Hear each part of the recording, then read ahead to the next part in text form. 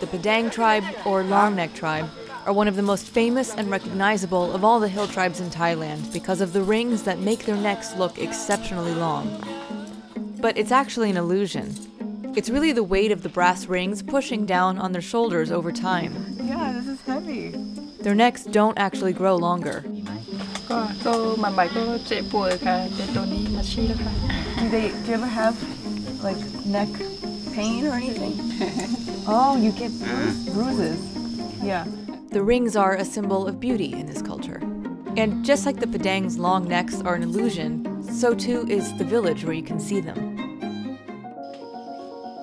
This is Padaung Luang village, where tourists can see, along with the Padaung, many different hill tribe communities at once. It's one of many in northern Thailand, and to a tourist, it looks very real. But this village, and others like it, is a staged, paid tourist attraction, based in reality, but not actually real, like a living museum. Almost all hill tribe communities in northern Thailand are refugees who fled conflict zones. The Long Neck tribe are originally from Myanmar. But as popular as this hill tribe camp is, some tourists come away feeling that this is closer to exploitation than harmless viewing.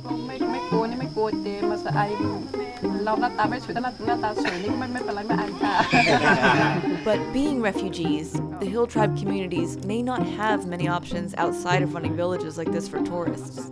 An article in the Bangkok Post in 2013 said, nearly 1 million hill peoples and forest dwellers are still treated as outsiders. Being stateless means they do not exist as legal persons, thus they lack the basic rights and access to public services. Like here, better than in Burma, almost they said they're more happy here. Everything like a food, the children, food enough for them, the children get education. It is, though, an undeniable chance for tourists to learn about another culture that they may never see otherwise, staged or not.